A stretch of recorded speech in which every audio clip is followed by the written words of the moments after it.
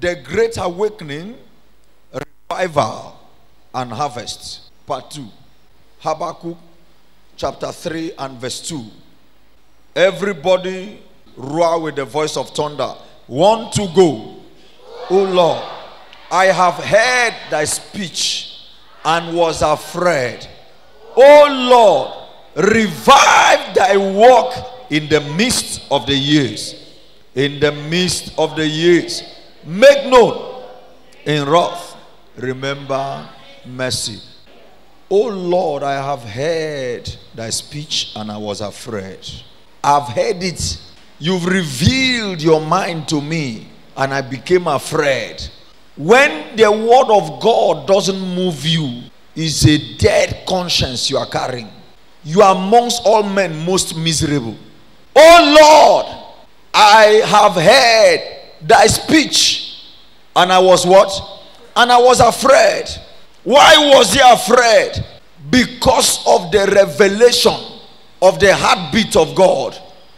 Revive thy work in the midst of the years. In the midst of the years. Make known and in wrath. That is, let mercy prevail over judgment. That's the meaning. What is the awakening? Awakening means to come alive, to be aware. It means awareness, alertness, sensitivity. To what? One, to the times and seasons we are. What season are we? One, in the world. Two, in God's agenda. What season are we? Many are not aware. Many are ignorant. Not even many. Most people are not aware. How can we call ourselves Christians? How can we call ourselves pastors, apostles, title conscious, responsibility ignorant? 7 billion out of 8 billion going to hell. Ephesians chapter 5 from verse 14. Wherefore he saith, awake thou that sleepest, and arise from the dead. Have you heard that? See then that he walks circumspectly, not as fools, but as wise, redeeming the time. That's awakening. Be awake of the time, because the days are what? Evil. Wherefore be not unwise, but understanding what the will of the Lord is. Understanding what the will of the Lord is. Get back to verse 14. We'll take it from Amplified Version. And Christ shall give thee light. Therefore he says, awake, O sleeper. Tap your neighbor, say, wake up. You can be awake but asleep. Are you aware of that? When you don't know the will of God, when you don't know the times and the seasons we are, it means you are asleep. So you need to be woken up. That's the awakening. And arise from the dead. It's not that you are dead, but you are dead and deaf. And Christ shall shine, make day dawn upon you and give you light. Look carefully then how you walk. That's be awake, be aware, be at alert, be sensitive. How you walk. Live what? Purposefully and worthily and accurately. Men are not living accurately because they don't know the times and seasons. They are not winning souls because they don't understand the times and seasons. They are not living purposefully, worthily, accurately. Not as the unwise and witless, but as the wise. What's the description of the wise here? Sensible. That's the sensitivity I was talking about. Intelligent. So you are now an intelligent, a wise person, a sensible person, making the very most of the time, buying up each opportunity. How can a soul pass by and you know that this is a dead soul and you can't buy that opportunity? Buying the opportunity meaning seizing the moment to witness to the person, Jesus loves you. There's a man of Galilee that has all the solution, all solutions to your life. Buying up each opportunity because the days are evil. We are living in an evil days. where people see white and call it black, where they see black and call it gray. People with dead consciences. Man marrying a man changing his body structure to become a woman. Now, when you are proposing to somebody, you have to look twice. You have to look for people to confirm that of a truth, this is a male, this is a female. We are in evil days where people don't have respect for truth. When you tell them truth, they react. They rise up to kill you. They attack you for the truth. Conscience is sold out, dead. How can a mother kill all her 11 children just to gain power in witchcraft, to grow in power? One mother. How do you explain that? I was watching a program, and I saw during the deliverance, he said, I killed all my 11 children. Now, she's a stepmother. So she now went after this other wife's own children also. I finished my own children. If I finish them, who is this one that I will not deal with? People selling their children to make money. Well, evil days. That's the awakening that we need to come alive to. Pastors becoming drug dealers. Pastors carrying drugs. You are traveling. You are traveling. You tell people at the airport. You tell them you are a pastor. They will tell you stand this side. They want to search you properly. You see pastors hiding. When you hear hiding drugs, cocaine in Bibles. Evil days. Pastors joining armed robbery, becoming armed robbers. You see pastors compensating herbalists, going to herbalists for power, going to Satan for power, and they carry that hand and be laying the same hand on innocent people. You check beneath their altars, they've buried all manner.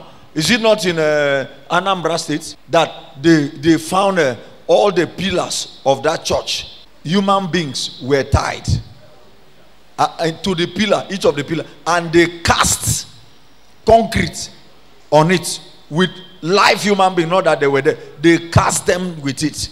The days are evil. People don't know who to trust. Brothers are betraying brothers, selling out brothers. Sisters selling out sisters. Parents selling out children. Children selling out parents. What a world. Betrayals everywhere. The days are evil. We need this awareness. You come to church. You trust people in church. You hand over business to people in church. That this is a brother in church. That this one will be truthful. Yet your business, money swindle. You want to talk, they launch attack on you. They threaten the same church. They even speak in tongues. See on Facebook, a pastor is there on social media.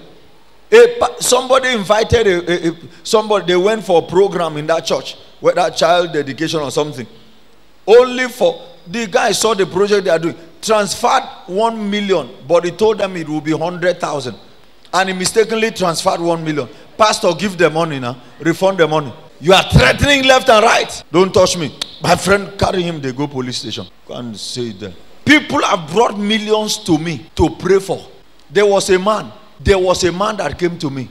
Pastor, please, this money I know it will be safe in your hands. I'm traveling. Please, I'll be back in a month's time. How much did that man give to me to keep? $100,000. As at that time, how much was a dollar? A dollar was $4.50. That's how much he gave me. No, calculate how much he gave me. Have you calculated it? 45 million naira. Only for him to come back. He didn't come back in a month. He came back after 2 months. The same way he wrapped the money is the same way. Because he had told me he wants to start a business. When they bring such money to you, will you still be a pastor? There are pastors that will look for a way to kill such a soul. Because, now listen, there was no document. Nothing documented between both of us. Nothing. But out of what? Trust that this is a man of God. People, this year, people have brought millions to me. Cash. Pastor, please pray for this money for me. I want to go for business. Peace, prosper, expand, enlarge. There are pastors that are criminals. Okay, you bring out money from your pocket. Keep the money here. Go and buy so this thing. So that before he goes to come, you've stolen part of the money. There are pastors that are thieves. Many things are happening behind the altars. You confide in pastors when they are supposed to be custodian of classified information. They are the ones selling you out. They are the ones selling you out. They use your situation to mock you. The days are evil. Pastors are leaving pulpits looking for appointments. How can I go and be answerable to who is to be answerable to me? Loss of identity. No, that's the truth. Loss of identity. Loss of identity. Because there are those that are pastors that are called also, which I'm going into. So there are pastors that must be there. At this level, I should be a father to governors, to presidents, to politicians. There's no office I can't enter in this state. No office. There's no one I want to see that I won't see. But I don't run after them. I don't even call them, to maintain my dignity. Not to sell out my conscience. So when I stand and say you are dead, you are dead, I can stand very well and rebuke you because I've not soiled my hands. I've not compromised. Redeeming the time, for the days are evil. Verse 17. Therefore, do not be vague and thoughtless. And what again?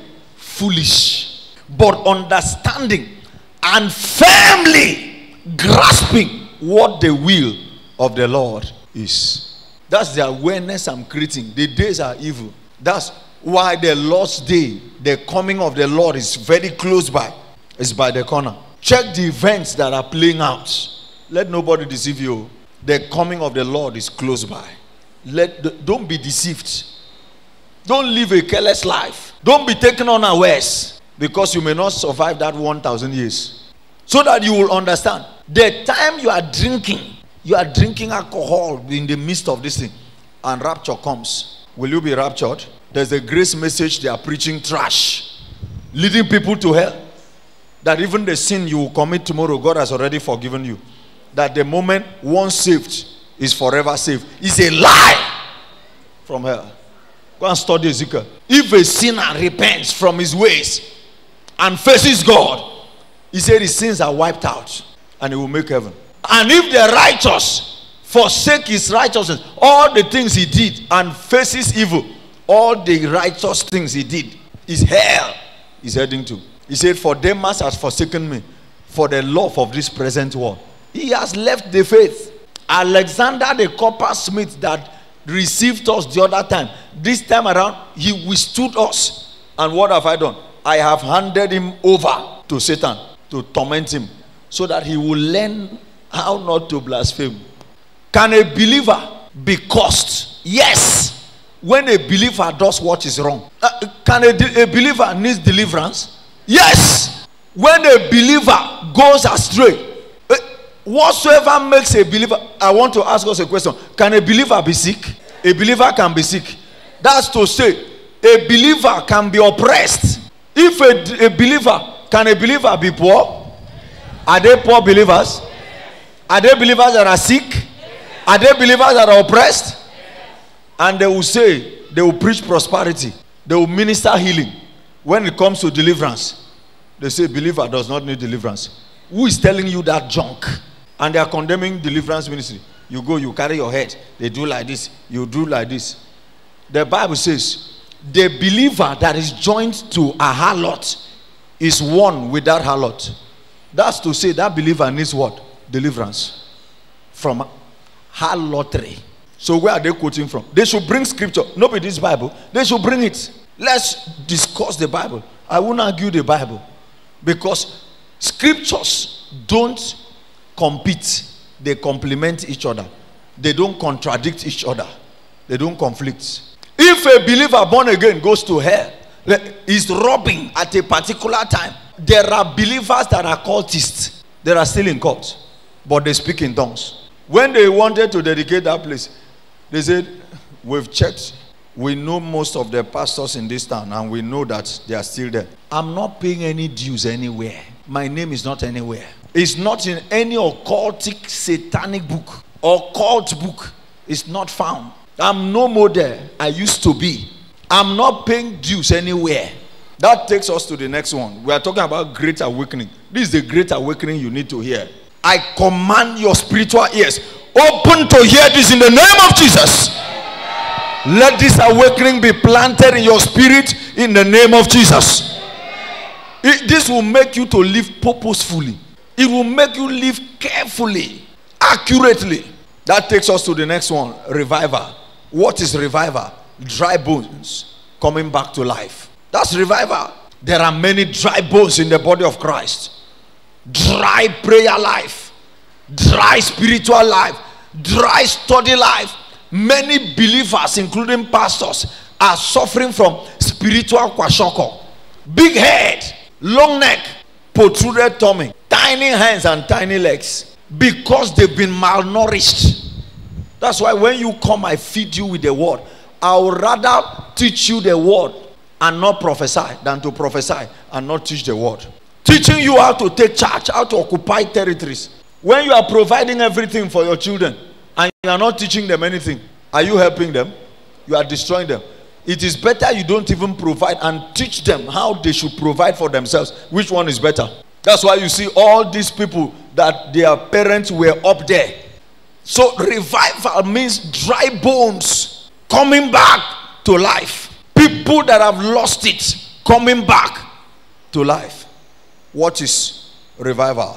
It is the realization of massive, total, and genuine conviction, repentance, and conversion of souls into the kingdom of God. Realization of massive, total, and genuine conviction. Total and genuine conviction. 1. 2. Repentance. 3. Conversion. Acts chapter 2 verse 37. Men and brethren, what shall we do? Peter said unto them, repent ye and be converted. When they heard this, they heard the preaching of Peter. They were pricked in their hearts and said unto Peter and to the rest of the apostles, men and brethren, what shall we do? Verse 38. What did Peter tell them? Peter said, repent and be baptized, every one of you, in the name of Jesus Christ, for the remission of sins, and ye shall receive the gift of the Holy Ghost. Repent. Verse 41. Then they that gladly received the word, were baptized, and the same day they were added unto them about 3,000 souls. Genuine conviction. They were convicted. Conviction means coming to the reality of something. You are persuaded beyond all doubts, beyond all arguments, and you decided. There's difference between repentance and conversion. Acts chapter 3 verse 19. There's difference. There are many people that are repented, but they are not converted. Can you see this? Everybody together read. 1 to go. Repent ye therefore and be converted, that your sins may be blotted out, when the times of refreshing shall come from the presence of the Lord.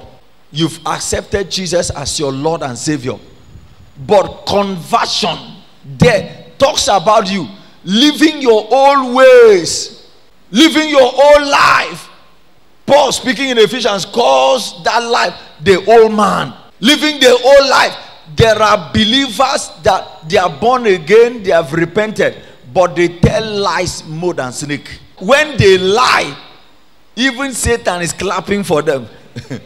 Say, hey, this one passed me.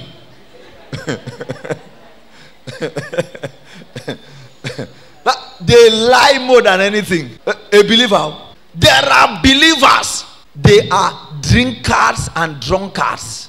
They are born again. They are in church. They speak in tongues. Some even cast out devils. But you see them. They are drunkards. They drink. And he said, oh Samuel, oh Lemuel, there are two things that destroy a king. Because we've been made kings and priests, that we might reign on the earth. What happened? Strong drink. And what again? Woman. Strong drink. Woman. There are believers, tongue speaking, jumping from one bed to another bed, one bed to another bed, one woman to another woman, one man to another man. When you begin to carry this mixed alba into your system as a believer, you sleep with this goat. This one is a goat. This one is a giraffe. This one is a hyena. This one is a crocodile. What is your body like? And your body is the temple of the Holy Ghost. So there are many that are born again, but they are not what? They are not converted. They are still living the old life. Ask your neighbor, are you repented only? What's your neighbor saying? Are you repented only? You are repented and converted? Ask your neighbor, are you sure you are repented and converted? So it is dry bones coming back to life. It is massive, genuine salvation of souls. You know that there are many that are born again, but they are one leg here, one leg there. Are you aware of it? They are not rooted. You cannot look at them and say, this one is truly born again. This one has genuinely converted. Pastor, are you saying that now that you are born again, you don't relate with your former group? I don't relate with that institution, but I relate with the individuals. Because we're in the world is a relationship. I'm looking for avenues to win them over. So I won't shut the door against them. Those are people we are looking for to bring them over. So when they called me to come and dedicate that place, I went and said, Lord, I had anointed the place and prayed over the place. At least I've had some people being converted because I had dropped the oil of God on that ground. If they look at you in your compound where you are living, in your office, in your family, can they say that truly you have repented? That's the question you should ask yourself. Can they say no of a truth? That's how you know whether you are truly born again. Because opportunities will come. They will bring opportunities like this to tempt you to see whether you will enter. When they bring it, will they capture you or you will escape? May you escape. That's a sacrifice. That, with 2 eyes, collect commissioner, carry and put another name. I'm not interested. I'm yet to recover from it. There are many of you looking at me. In fact, if not 95% of you, you will jump at it. Am I correct? Say the truth. Tap your neighbor, say the truth. What's your neighbor saying? No, be honest, you are in church. Many will collect it. Praise the Lord. What is revival? It's when we begin to have explosive word impact. When the word begins to make impact so mightily, grew the word of God and prevailed. When the word of God begins to grow and prevail, Acts 13:44. Almost the whole city. Where were they going to? To church on a Sabbath day. To go and do what? To go and hear the word. The next Sabbath day came almost the whole city together to do what? Not to seek miracles, to hear the word. To hear the word of God is the foundation. Core is one of the wings of revival. Revival rides on 2 wings. The wings of prayer and the word. Because what is prayer? Prayer means bringing the word of God to the owner. That's prayer. Put me in remembrance. The things I said, remind me of my word. Produce your cause. Bring forth your strong reason. Why do you need this job? Why do you need this appointment? Why do you need this elective office? Prove it from my word. Show it to me. Why do you need to be healed? Why do you need to be delivered? Why must you be wealthy? Give me reasons. Produce your cause. People are no more seeking the word, they are seeking miracles. Any miracle you get by anointing, you may lose it. But the miracle you get by the word, you can never lose it. The anointing can fade, but the word is forever sure. Hunger for the word. Hunger for the word of God. Seek the word of God. John the Baptist did no miracles. That's what the Bible tells us in John. He did no miracles, but the whole city. Matthew chapter 3 from verse 5. Matthew 3 from verse 5. The whole city, they were going there. Then went out to him Jerusalem and all Judah. There are people that win souls. There are people that win cities. He was a city winner. And all the region round about Jordan. Have you seen it now? Verse 6. And we are baptized of him in Jordan, confessing their sins. Look at verse 7. But when he saw many of the Pharisees and Sadducees come to his baptism, he said unto them, O you lineage of snakes. Can you imagine that kind of preaching? O you generation. What is generation? Lineage. Family tree of snakes. Vipers means snakes. Who had warned you to flee from the wrath to come? calling them that kind of a name, yet they were coming. They stayed. Who is telling you to repent or you die? It was a fiery message compelling the people. That's the great awakening.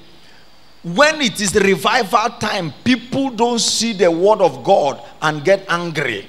They receive it and they amend their ways. They receive it and they get corrected. Put the scripture, go to verse 8. Look at scripture. Look at verse 8. Bring forth therefore fruit, meet for repentance. Bring proofs that you are born again. You say you are born again. What are your proofs? Bring them. And think not to say within thyself, we have Abraham to our father. Don't say, you generation of vipers, bring your fruit. Now that you're born again, where are your fruits? Who have you helped? When they see your life, can they glorify God that you're truly born again? How many people, he said, come on, get away from me. You workers of iniquity. I was hungry, you didn't give me food. I was naked, you refused to clothe me. I was in prison, you didn't visit me. Listen, any church, check praying churches. Praying churches are poor. It's the statistics I've checked by church statistics. But check statistics where the churches that, one, they are intense soul winners. They go for souls. Two, you see this welfare, helping the less privileged, helping the poor, clothing them. There are many of you looking at me. Your clothes that you've not worn 5, 6, 7, 10 years ago, they are still there in the box. When you open them, you rearrange them, you zip them. Those clothes that you are supposed to look for, people that need them, go and give them. Go and give them. When last did the poor look at you and say, blessed be the womb that gave birth to you? Have you helped people? With the wealth, with the resources God is giving to you, have you helped people? Who have you helped? Last quarter, they gave out materials. That's how he does. Heaps of clothes, he goes out to give them. Welfare material, food, clothing, paying people school fees. There are people richer than him. They are one cup of rice you won't see. And they claim they are believers. Demonic believers. They are not believers. My last son just saw him and saw what he wore. He said, this is good on you. I like this. That was the end. Last Sunday, we were here in the office. He drove out to the park. They took measurement of that boy and came back with the cloth and gave him. When people compliment you, what do? God bless you. Christmas period, when you see people during Christmas, when they tell you happy Christmas, what did you say? Same to you. Some of you even say shame to you. Why? Selfishness. Christmas will pass. They've not tested one cup from you of rice. You hear bang, bang, bang, bang on the door. You hide the food under carpet. The next time you hide it, I call for anointed rats to enter there.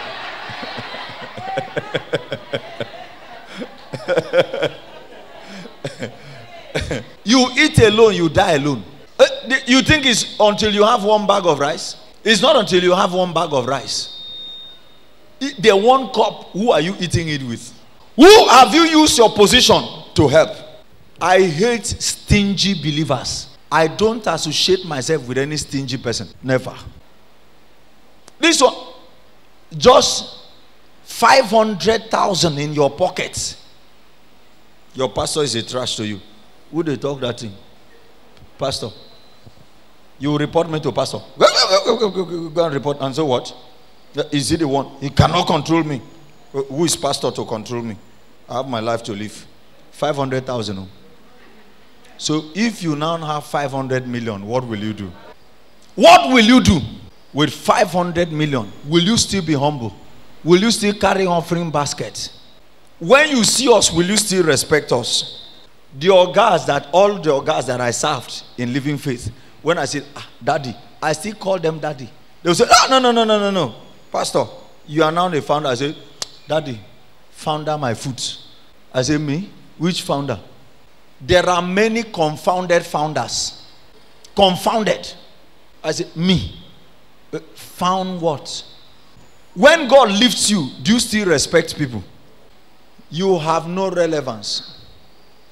until you show me the people your life has been a blessing to. Don't make noise where I am. Don't tell me you have money. Don't tell me you are blessed. Your blessing doesn't show in your life. It shows in the people you have helped.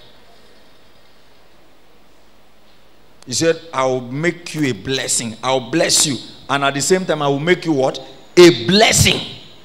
A blessing. Don't brag about your blessing.